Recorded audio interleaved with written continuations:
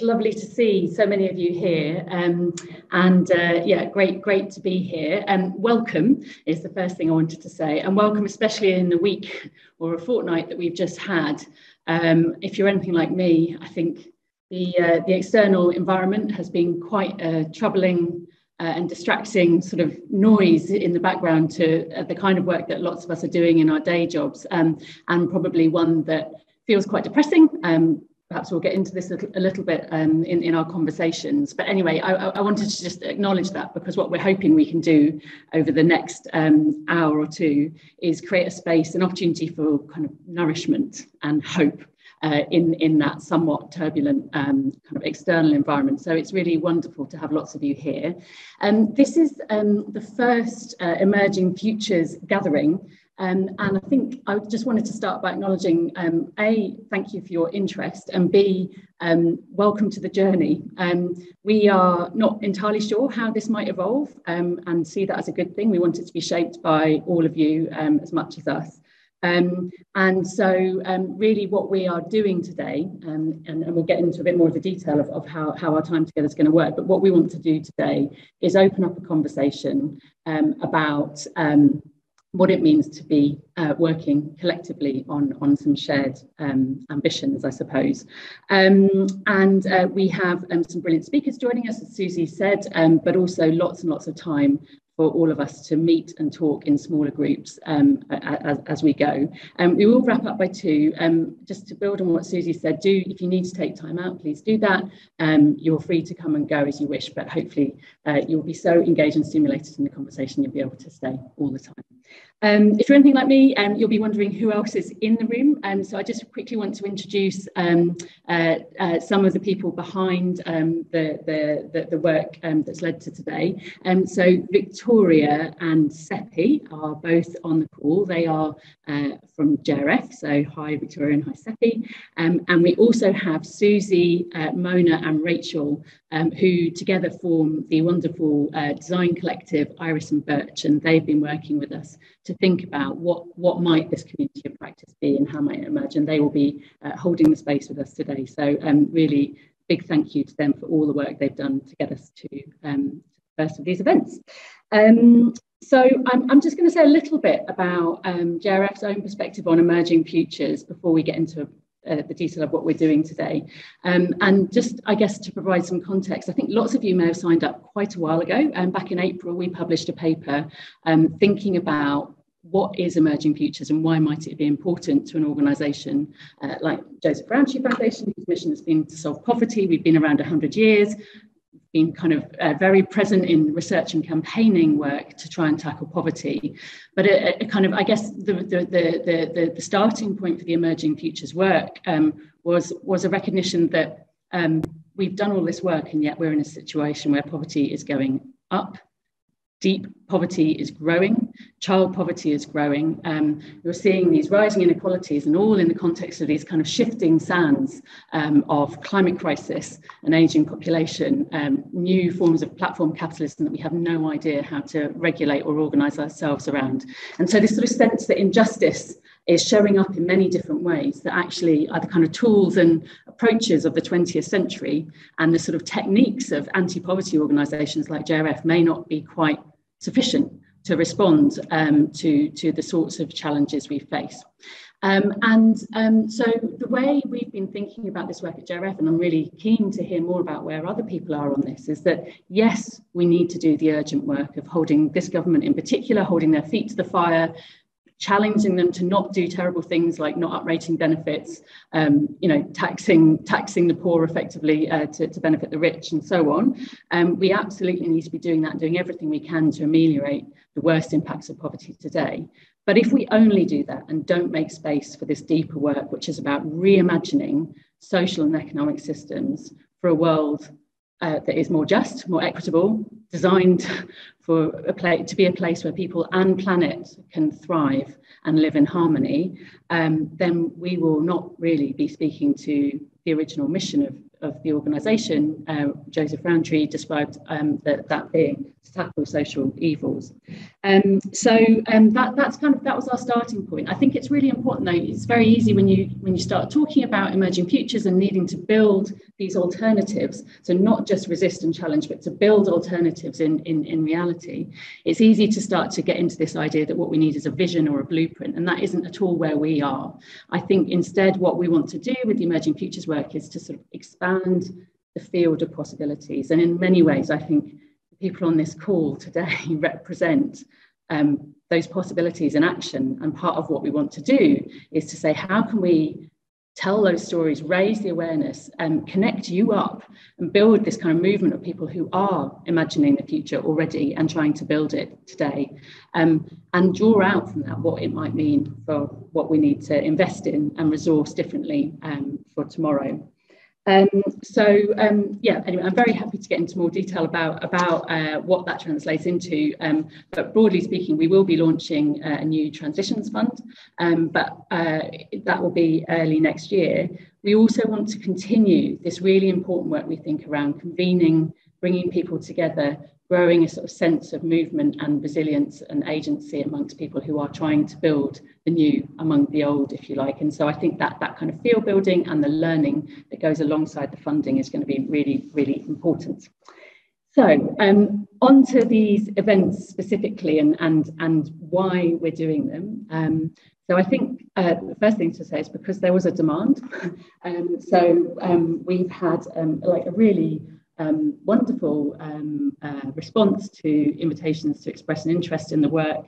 And not only, I think, are people interested in funding opportunities, although that is obviously an important part of it, but also people in your responses to the survey. Thank you so much, by the way, for taking the time to respond to that. There was a sense of wanting to have a space to share and to build solidarity. And that insight and that feedback has really sort of shaped the way we are thinking about these sessions. And today is the first of 3 initial events that we're going to be running. Really, in all 3 events, we want to explore both ways of working and kind of important themes in the emerging future space. So today's focus is on collective working, more on that in a second. The second session, I'm just going to do a little plug for the other 2 sessions now. Do please come to them if you're interested. The second session will be looking at learning and collective intelligence as something that seems important in this field. And then on a kind of more content focus, looking at the issue of ownership, which again is something that's come through very clearly as a kind of shared theme and shared area of inquiry for lots of you and the work that you're doing. The third session will then look at risk and uncertainty and the kind of, I guess, the challenges of working in a more speculative way, which again feel like an important defining feature of emerging futures work. And then again, taking more of a contents lens and looking at new economic thinking. I know some of you on the call will be right in the thick of that, and for others it will feel newer. And so it's, I guess, creating a space to kind of think together about that. And really what's behind all 3 of these sessions is it's a chance to sort of scaffold a conversation between you and, well, between all of us, and to create what we hope will be really inviting conditions for knowledge exchange and mutual support. So that's really what we're trying to do. So I meant to say earlier when I was introducing the JRF and the Iris and Birch team, I'm sorry, I should have also said who else is in the room. You'll have a chance to meet others on the call in breakout groups. But just to give you a flavour of the overall picture, we know this from the survey that you responded to. So you work in a wide range of organisations. We've got universities, charities, non-government organisations, government funding bodies, non-profit organisations, think tanks, and corporates, so a really wide range. The majority of you have some kind of interest in systems change and futures thinking, in collectives and imagination. But actually, within that, your work spans a whole range of different areas from climate, housing, social justice, education, care. So it's a really wonderfully mixed group of people with bringing a kind of huge depth and range of experience. I think the other thing to say is some of you feel very deeply embedded in emerging futures work. Some of you, I think, will probably have heard me just talking just now and think, yeah, I get all this. whereas others of you are kind of interested and curious, but maybe don't feel so familiar with the work. And I just wanted to be really clear that is, you are very, very welcome wherever you are in that spectrum. And that actually what is really important that we do together is kind of recognise that this is a journey for all of us. With that in mind, we have created a glossary, which I think we're going to put in the chat in a minute. Part of being on a journey is creating tools and materials to help us all find our way and to navigate the territory. So one of the themes that's come up sort of on a regular basis in this work is around language. On the one hand, the way it can be very exclusionary, but on the other hand, how using familiar language can pull us back to frames of reference that aren't helpful. And I think this is a tension we sort of have to navigate. So we've sort of started to develop a glossary, and really invite you, if in these conversations there are kind of words or phrases that you're unfamiliar with, please ask, get into a conversation with the others in your group, and perhaps add to the glossary, because we want this to be a kind of collective and living document. The idea is to make everything more navigable and transparent for everybody. In that spirit, I'm going to finish with a question that I've been grappling with, and I hope everyone will feel able to bring their questions to the conversations today.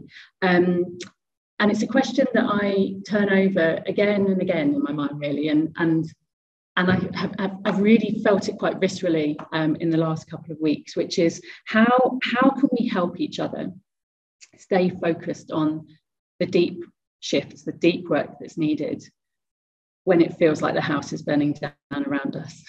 How can we do that? How can we stay focused on that? I don't know about you, I've had moments in the last couple of weeks where I've just wanted to go out and march, or kind of scream at the government, or there's this sort of desire for action, and actually in some ways I think there's a risk that pulls you into a trap of kind of perpetuating and maintaining the status quo. So how can we stay focused on the deep work, recognizing it is also urgent, right? Because climate crisis, we haven't got very long, but how do we stay focused on the deep work? How do we help each other? So that is my question, and on that I'm going to hand back to Susie. That is a great question. One of my team, that's the first time I heard that too. One of the Iris and Birch team, can we put a version of that into the chat so that we've got that there and people can reference it?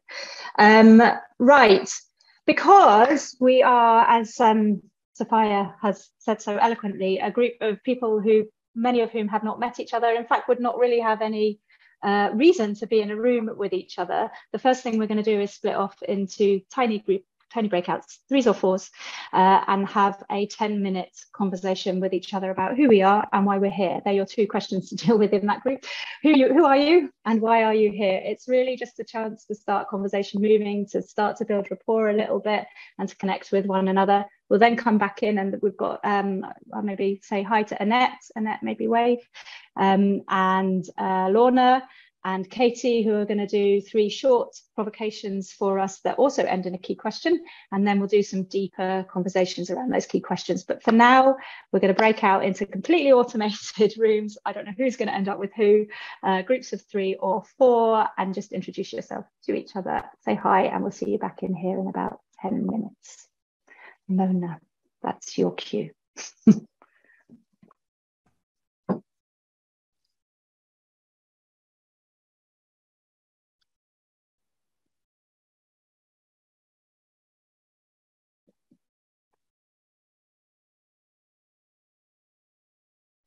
So I didn't automatically invite all of you in. So if there's any of you who want a break before you speak, you can choose to, or I can add you to a group if you want. So that's... I have a 1-minute thing, then I'll be back in a sec. I'm happy to join your group. Okay, I will add you into a... Oh, I've got Helen and Jake back here. Hi, Helen. Hi, Jake. Did you get pinged out like in some weird Zoom meta portal? I got assigned to talk to the person that I talk to several times a day, every day. So I wonder if I could go in a different group, please. I mean, you know, I really like her and everything. What are the chances? What are the chances? What group were you in? Because then I will assign you to another. Oh, I don't know the number. Hannah McDowell was in there. That's okay. That's I will try to assign you to another one. Thank you. I hope this is working. Thanks very much.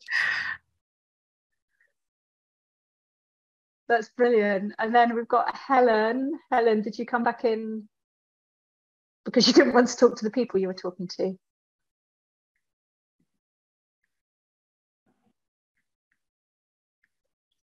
No response. And Lydia? Yeah, I'm joining from the Center for Public Impact. Great. And did you get put into a breakout room just then and get pinged out of the breakout room, or should we put you in one just now? I can be put in one. Okay, great. I will assign you to one room here. Enjoy.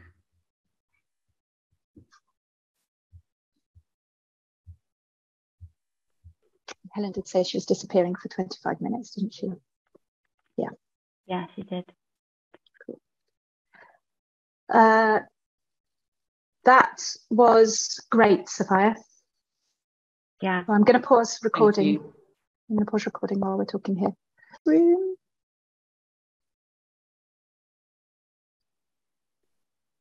Hello, everyone. Welcome back. Did you all meet people you'd not met before? We had one person come back in and say, no, I'm in a room with someone who I work with every single day. Please change my room.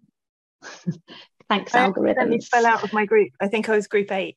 Help. Can you put me back in? Oh, do you want to be in? Is it over? It's over. It's over. No, man. Come back. Were you having a good conversation? What were you talking about? I shouldn't eavesdrop. It's terrible. I was about to hear something that I needed to know, but or being asked a question that I wanted to know the answer to that I didn't know the answer to. Cool. Right. Okay. Well, that's one thing. That's one action to take out of this session. Bonnie has to find her room outside of this session and answer the question.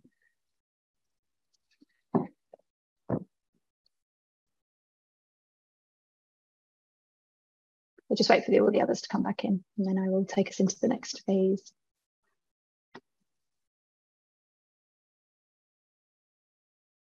Do you know, I don't think I will ever get used to the Zoom breakout thing, to being hurtled through time and space. Yeah, what is the meaning of life, Bonnie? Very good. I don't think I will ever get used to being hurtled through time and space like that, ever. No matter how long I spend going from breakout rooms, it just feels so wrong to be thrown around like that without choice. Anyway, hello, we're back. So this is the main section of the day. We're about to kick off the big bit. I'm really excited to have 3 totally brilliant people here with us. I'll introduce you to them in a moment. They have been given a massive 10 minutes each to talk about really huge subjects, which is really unfair of us. So really you're going to get an entry point from them. They could talk, all of them could talk for days about the work that they do, but they've got 10 minutes. So we're going to get these mini provocations, kind of flash keynotes from them, and what they're trying to do is open up the room for us to have a conversation. They're trying to land some questions so that we can then take some of the materials and tools that they're working with and take in groups that we'll go out into afterwards, take their questions and work with them and deepen them and work out how we want to, as groupings of people, understand this idea of collective working. A reminder that when they're speaking, you can change your view. If you want to focus just on one place, do that. If you want to see how people are responding, go out into gallery. I'm going to reiterate that we know that there are some language problems in this space. We are really, really keen for you all to flag when you hear a word or a model or a reference or a whatever framework that you've never heard of before. Say, I don't know what that is, in the chat. Use the chat. Tell us that there needs to be a bit of defining done around something, and we will do that in real time in the tools that we're developing, and hopefully all support each other to learn together. If you don't know something, it means that there's an opportunity for us all to be either communicating better or learning more together. So let's please use that as texture to work with.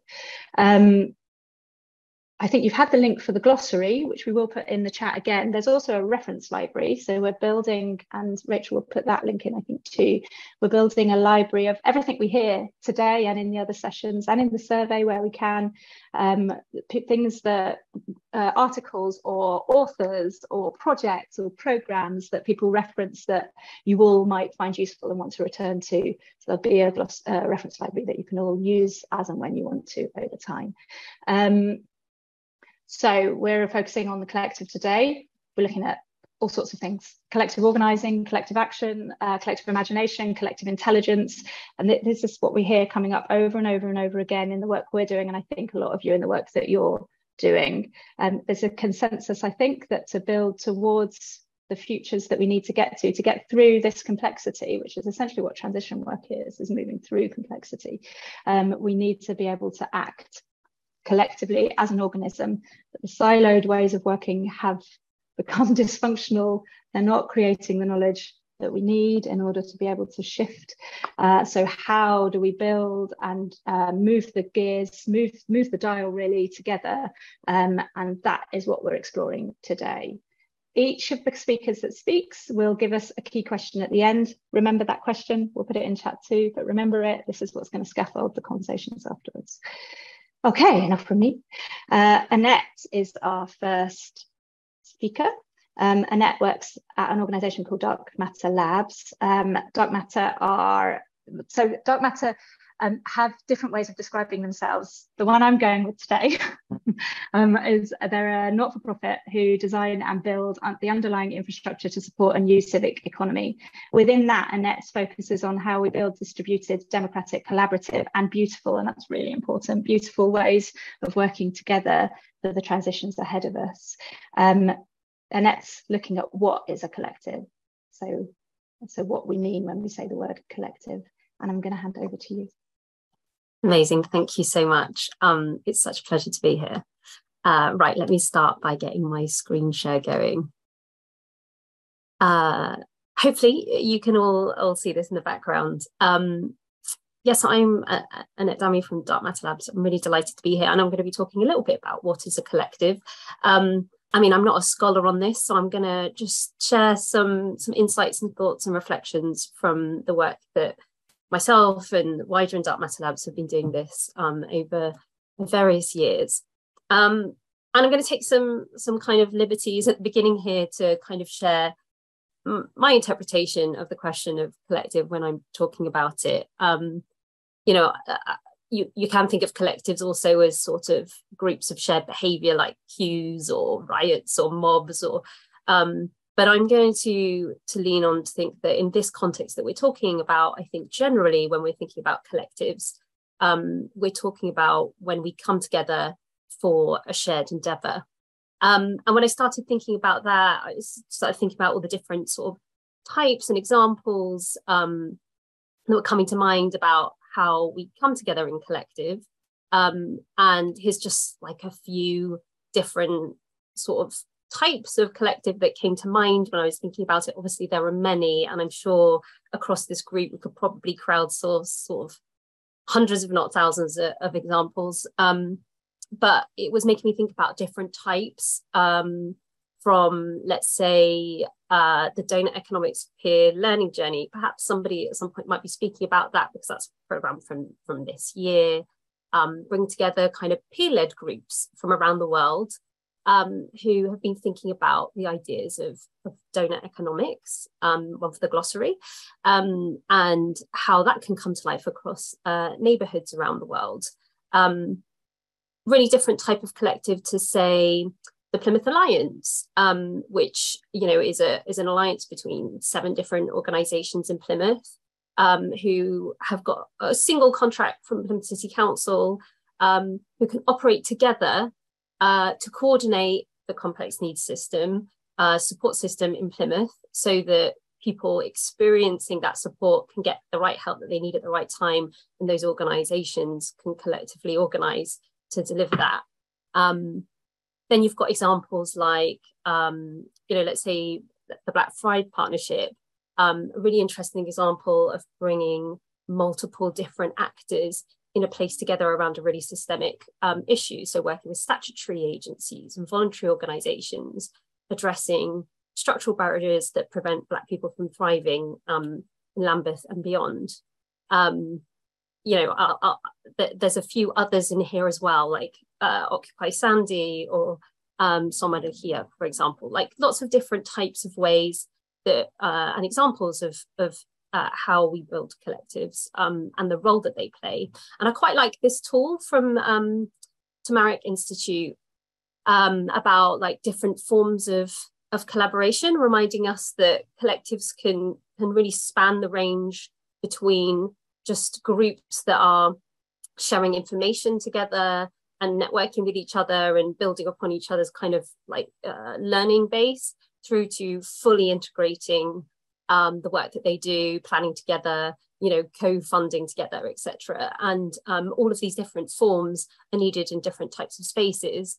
I often think about the different types in terms of the spectrum of what I would think of as bounded versus unbounded. So bounded groups that have more barriers to entry and exit, and more regulation around what it means to be accountable, what commitments you're making when you go into a collective together. And often we'll find that when there's resource that's going in and more time going into a piece of work together, we start to see these kind of more bounded ways of organizing start to kind of form, like into organizations or into formal partnership structures.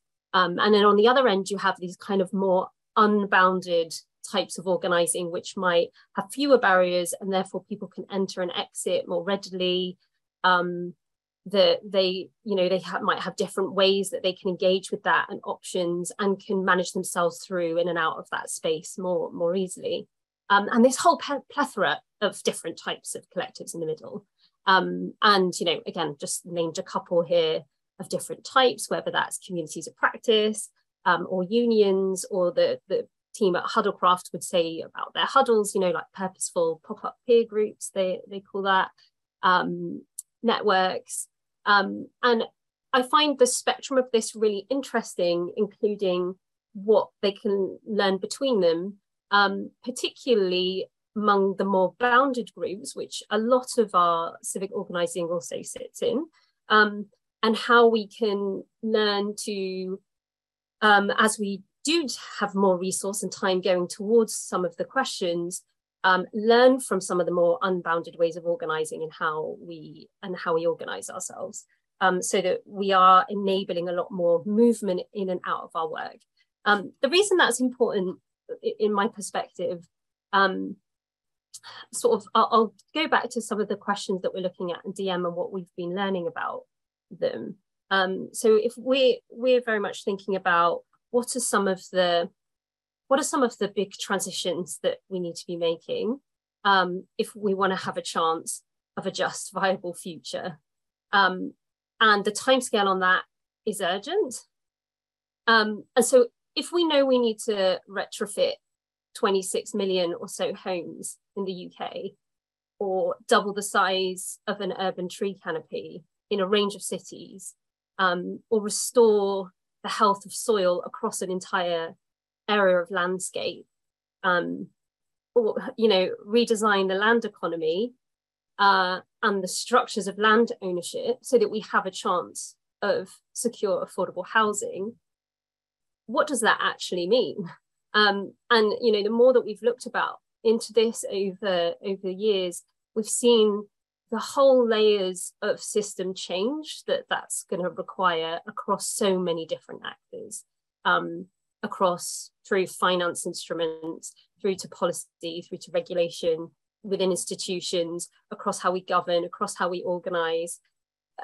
There is going to be no one organisation or one group that could possibly achieve the depth and the scale of the shifts that we need to see to achieve some of those changes that we know are going to be critical. And it's going to invite us into a type of collective organising that I might argue we haven't really developed the craft for yet. So are structures of organizations and institutions that tend to be formed around hierarchical, kind of top-down, quite control-based mechanisms that aren't really set up to inherently collaborate well and to cooperate and be a collective well, just aren't going to cut the mustard, or for want of a better phrase. Is that the phrase? So how are we going to develop this craft of collective making? You know, it is one of the questions on my mind, like recognizing that it's not just about bringing people together. You know, it's not just about saying, oh, here's a thing, right, let's go do it. Like there's a craft to how we develop that. And I think that some of the speakers coming after me will speak to some of those crafts. And probably also will really draw us upon some beautiful areas of the cultural craft to that as well. You know, how do you set an intention together? How do you make an invitation to that intention together? How do you make sense make and build trust and build accountability between each other? One of the questions that I'm particularly interested in is, how do we build the crafts that sit underneath that, the kind of structural capabilities in the systems, if you will, or like the technical kind of pieces that won't undermine those collectives and the culture of collective making at the point when, say, some resource comes into that system and we have to start deciding who the funds are going to go to and how much are people going to get and what's going to be the terms of the contract, who owns the IP, who gets to use the data, what's the legal structure going to be, who's going to be liable if it doesn't work, for example. You know, all of these questions that sit underneath that currently the existing contracts and structures that we have are still set up so that it's, you know, owned by one actor. People are going to be liable to the actors in power. You know, that there's like a value-based system around money that isn't going to be fit for the type of collectives that we need to build. So how are we going to restructure these so that we can build our collective capabilities to be able to go into collective readily, quickly, and easily? And I think I'm running out of time, so I won't say spend too much on this slide. But hopefully, what you might be able to see at a quick glance of it is that there's quite a lot of work already happening here. There's many different groups really digging into some of these questions. These are just a few examples. You know, how can we deal with money differently? How can we budget differently together, participatory nature? How can we really play with different ways that we can do decision making, be really power informed in how we structure that, think about the agility of how we need to build our roles, embed nature into our legal structure, measure from a systemic lens, a lived systemic lens, make the shifts in regulation that are needed. So these kind of underlying capabilities of the system to enable collective making.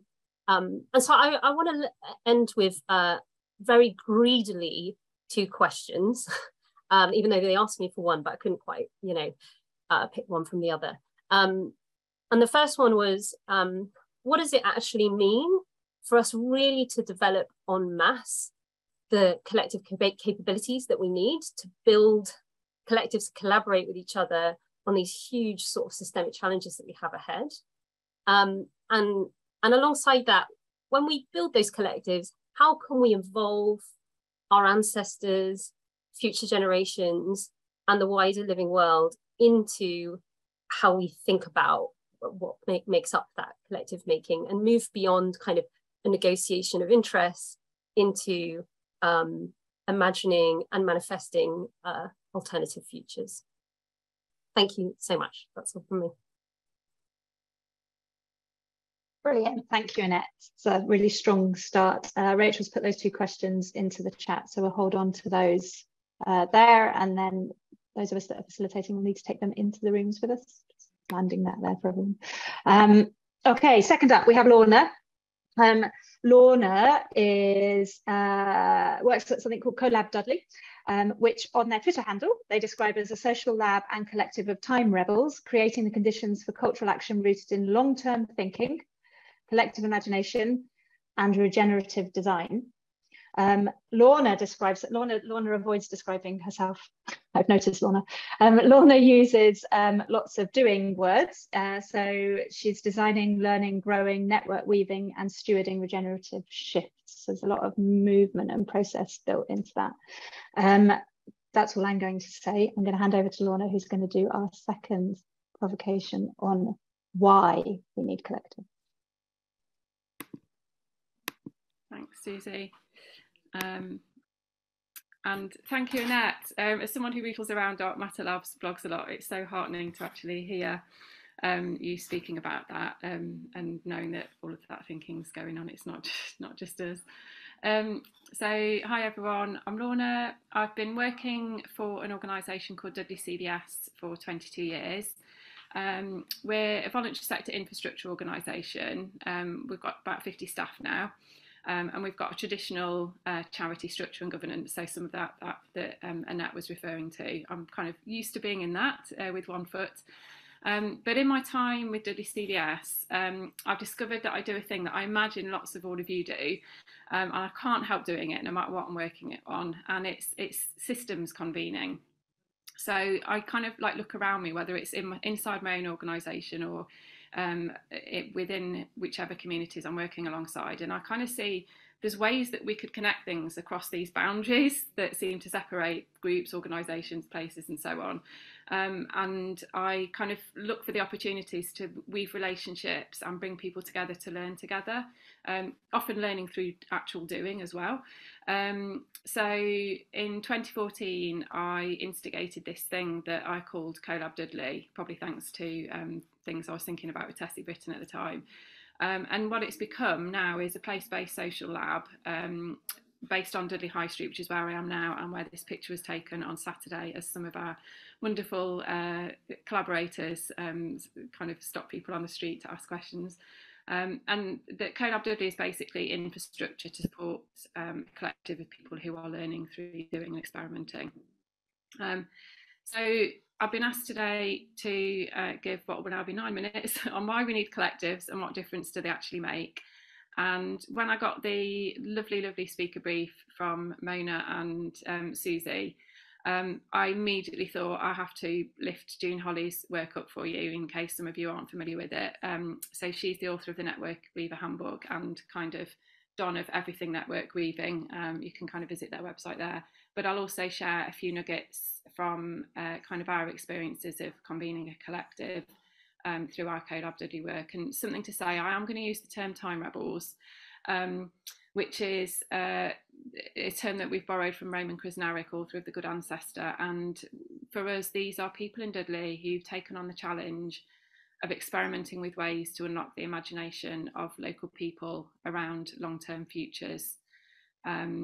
And yeah, our convening call for Time Rebels was a kind of a tightening of a broader collective we'd had before that was just broadly, do you want to come together and make change on the high street? So in the Network Weaver Handbook, which was actually published 10 years ago, June Holly kind of shares in the introduction her interest in systems approaches and the ways that networks or collectives can work to transform systems. And she talks about transformation, in her view, not being about reform or tinkering, and nor being about the kind of revolution that we're traditionally used to hearing about with those at the bottom rising up and overthrowing those in power. She talks about it being deeper changes, and she refers to Donella Meadows' work about changes in deep structures. So I'm going to bounce through the three kind of deeper structural changes that June Holly thinks things are changing in as just kind of a way to structure this kind of little bit of input. So the first shift she talks about is how we relate to each other, from hierarchy to peers working together to co-create a world that works for all. And in a chapter on network leadership, which I think is chapter 2 of the handbook, she kind of draws out some differences between traditional organisational leadership and network leadership. So I've clustered a few of them here for you, and you can clearly see that, you know, our traditional ways of working, we might have a few leaders, and really what they do is direct action, and they plan and they evaluate. Whereas in a kind of network or collective way of organising, everyone can be a leader.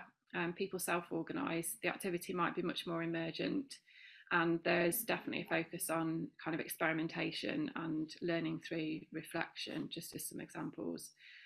I actually think there's quite a lot possible on the spectrum between those two spaces. And what I've managed to do over the last year, because of kind of gaining the confidence in doing the work through CoLab Dudley, I've been bringing some of the tactics into my organisation. And I've been running an inquiry with 10 of my colleagues or from different teams across my organisation around how we work with people in our organisation. And these are just a few of the quotes from, we've kind of been nearly a year in now, and I started asking them, kind of because of what we've been learning and what they've been trying, what they felt was more possible. So these are a few of the things that were said. And the thing that I found most interesting in that session, I have to say, was that I'd invited them to do lots of reflection and learning from each other and looking at their own work, and then to devise experiments around their work with people.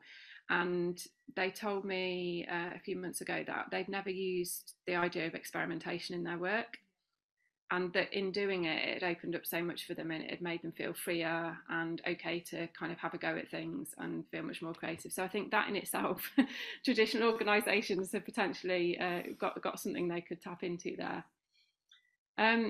So the second shift that Jean Holly talks about is a shift from kind of pressures of conformity to a much deeper appreciation of our differences and the ability to use those to make breakthroughs in our co-creative processes. I just have to point out these guys on this slide. They're our stitches in time, and they are just brilliant. We were with them on Saturday as well.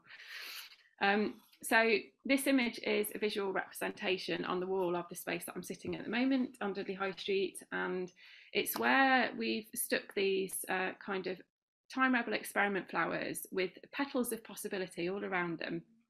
And that's kind of what's become possible by doing these experiments with time rebels, by trying to unlock imagination and long-term thinking. And what our time rebels have told us is that by focusing on the potential in people and a place and shifting away from trying to find solutions to challenges, it's actually opened up new pathways to possibilities and alternative futures for them. And at the level of their experiments or projects or creative interventions, they've kind of started to illustrate these new possibilities through their own acts of co-creation and collaboration that start to actually change the narrative. And the narratives that are kind of emerging, and obviously there's loads all around us all of the time, but what we're kind of seeing is much more interaction between the past, present and future narratives that kind of weave those together, and narratives which embrace a much more entangled relationship with nature and the more than human. And then there's been kind of more possibilities grown by intentional building of relationships and peer learning networks between what we're doing locally and then larger movements for change. So it was a personal one, yeah, big up to the Donut Economics Learning Journeys. Being part of that for 8 of us in Dudley has been kind of game changing in terms of what we think is possible and what creative action local residents have actually been taking on their streets, around their houses, in their gardens, in their neighbourhoods and so on. So the third and final one that I'll touch on from June is this kind of shift from control mentality to a creation of a web of support that enables us to find others, communicate easily, access resources and reflect on our work. And we've again discovered, because we bring the time rebels together to reflect on what they've learned, they have all noticed, or maybe not all, but they've talked about a growth in their creative confidence, opening up to ideas around long-term thinking and how to be a good ancestor, an expansion of their own practices of learning and doing together and kind of more meaningful connection to creative networks. So, you know, all of this comes when you kind of use collectives as a way of organising and support them well. And this is an example of one of our ways of learning. We call it our learning kind of doing detectorism, just to make it sound fun and for local people to join in without feeling like they're researchers, which doesn't sound so inviting at all to a lot of people.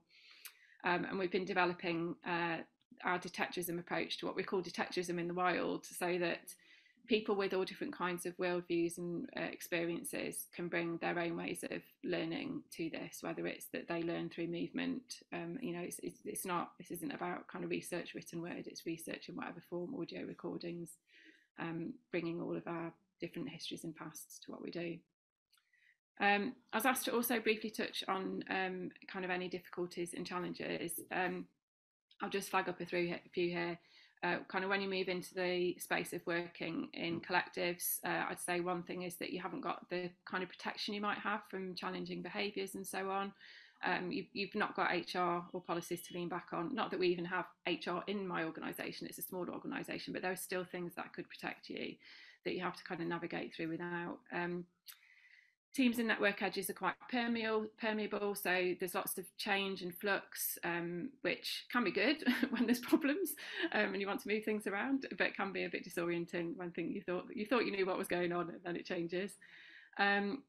Few problems I have is kind of people looking in at the work that are maybe more used to the traditional organisations. They probably think that you're going to deliver services, but probably you're not. You're creating conditions for people to do things themselves, so stay with it.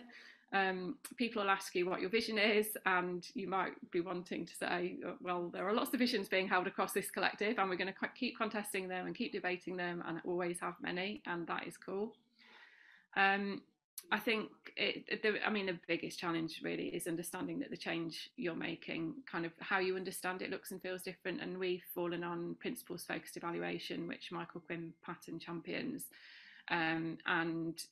We found that super helpful, so I would point everyone to that if they're kind of diving into this space. And then the other one, back to June Holly, in kind of bringing this, like where this is now of kind of bringing a collective together, JRF are doing the act of kind of acting as a central hub, which you need, but you don't want to keep all the time. So you have to be thinking about how you're going to move out of the centre to have a kind of a multi-hub network, and then growing your kind of core periphery model, so you've got as much kind of edges around the side where innovation can come in and things can percolate in and out of your network or collective. So, talking too fast, my provocation to you is drawn from one of our 5 guiding principles that we understand our change around, and we have one called Nurture Connections.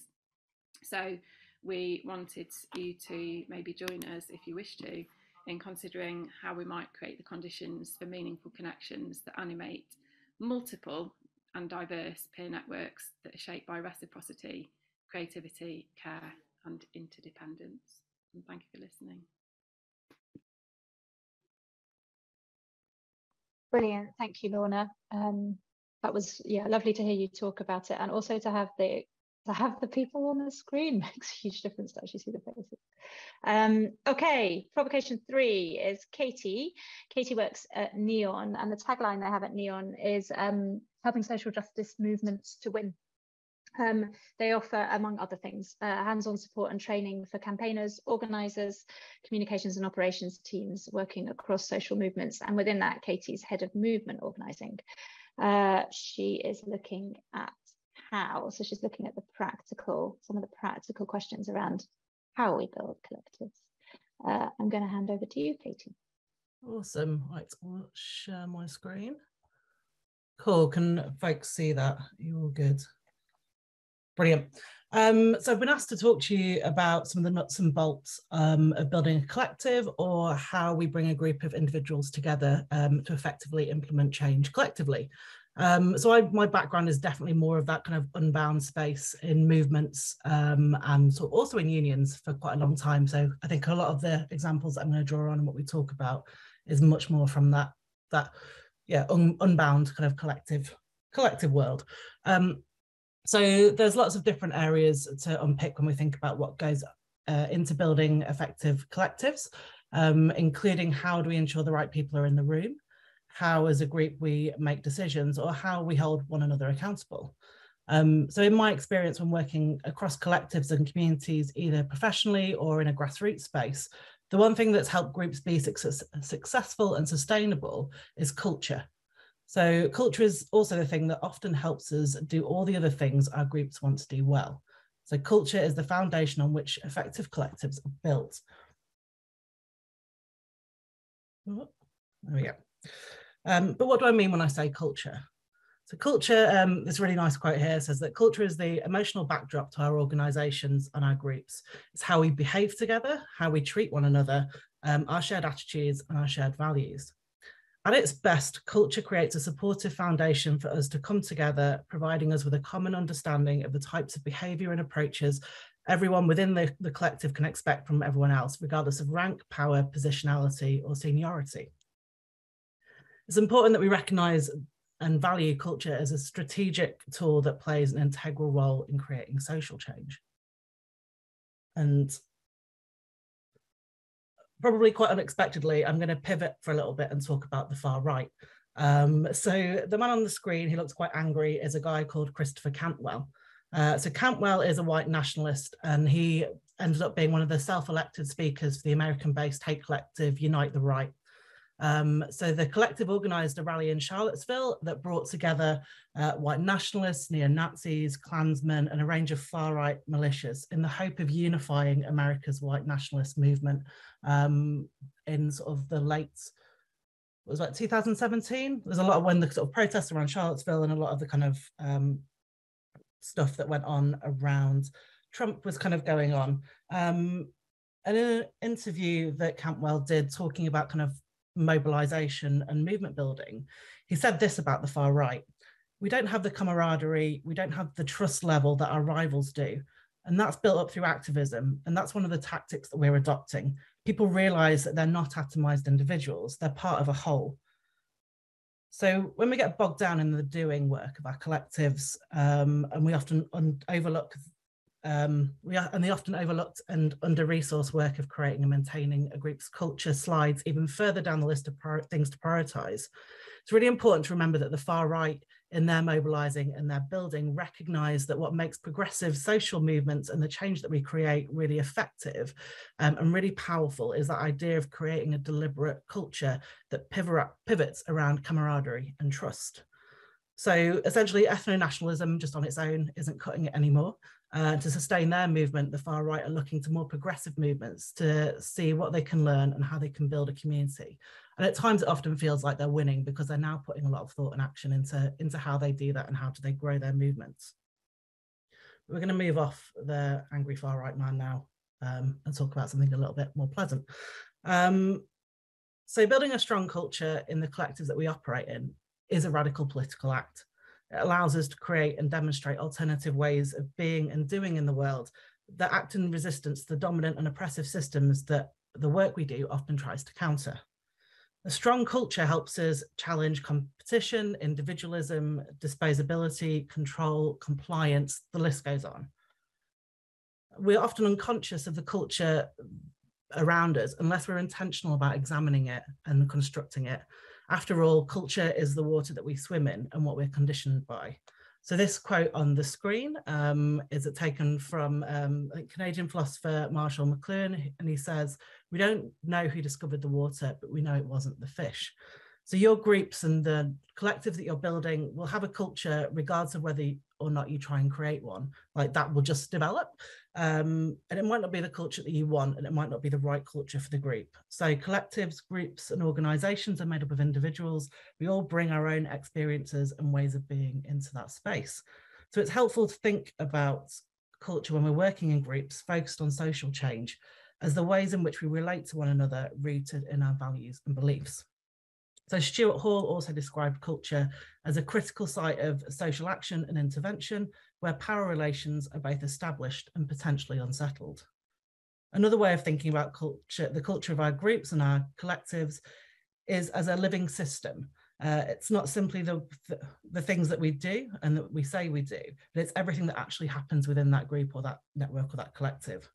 And we can seek to choose and create the versions of these systems that we want within our own collectives. But if we don't act deliberately, those systems will likely take the shape that is inherited from the dominant culture.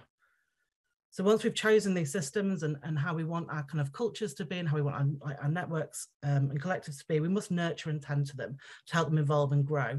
As without ongoing care, they can slip into systems that kind of exist from the dominant culture.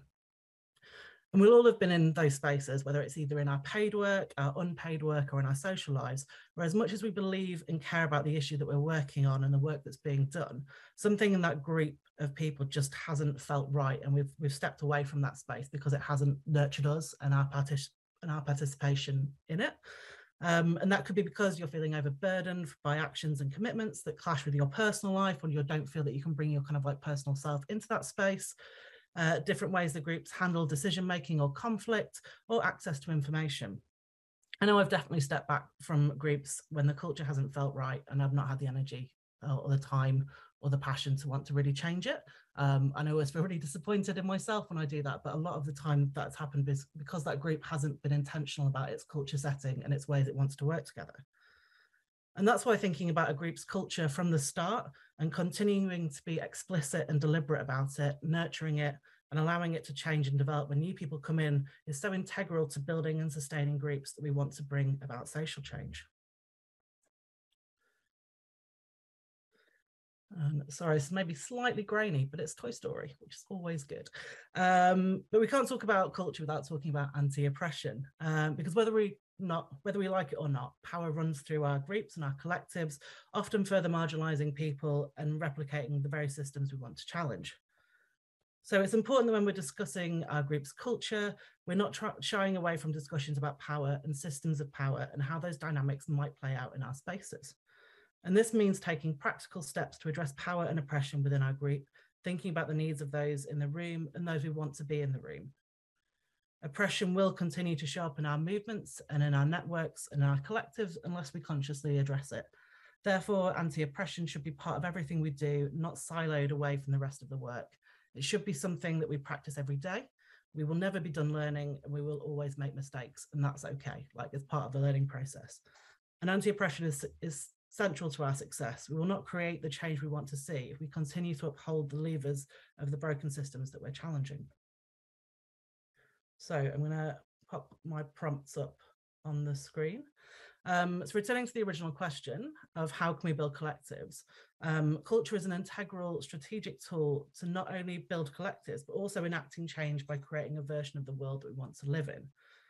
So when you kind of head to the broader discussions, I've been cheeky and left you with a reflection and a question. So I want you to kind of spend a few seconds reflecting on when you've experienced a culture that's felt good. Like, has it been in a workspace? Has it been in some organising or a social activity? And I'd also invite you to consider that if you've never had to think deliberately about the culture and dynamics of a group or collective that you're part of, it's possible that you're benefiting from whatever status quo that group is upholding. And I think probably taking a step back and being able to kind of critique and be like, hey, actually, that's not felt right, or who has that culture not felt right for, and who is that excluded in the space is really important. And so it could be like ways that work colleagues have facilitated a meeting that allows everyone to speak without fear, or it could be the way that a grassroots community group you're part of takes time every year to celebrate the group's birthday with a wider network of friends and co-conspirators while eating a delicious and questionably decorated cake. And then I'd like you to kind of take those reflections and help you answer kind of the question in the room, which is, what actions can we take to deliberately create an anti-oppressive culture? Thank you. Thank you, Katie. Yeah, decorating was definitely questionable. It's not my key takeaway, but I'm going to agree with you. Okay, in answer to the questions that are on chat, I think Rachel answered, but yes, we will be sharing.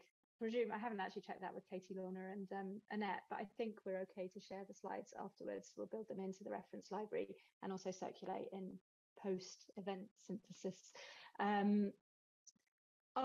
We have a 10-minute break to do some of the reflecting that Katie has invited us to do. Do step away from your computers and stretch your legs, etc., etc., and then come back here at, let's say, 12:50. I just had a panic that I couldn't read the clock then, but I can at 12:50, and I'll take us into the next stage. Then I'll probably go for about 5 minutes and then be in here if anyone wants to come back in and chat in that little bit before we come back formally. Okay. Remember to keep yourselves on mute and turn your videos off if you're doing any yoga in the background. See you in a bit.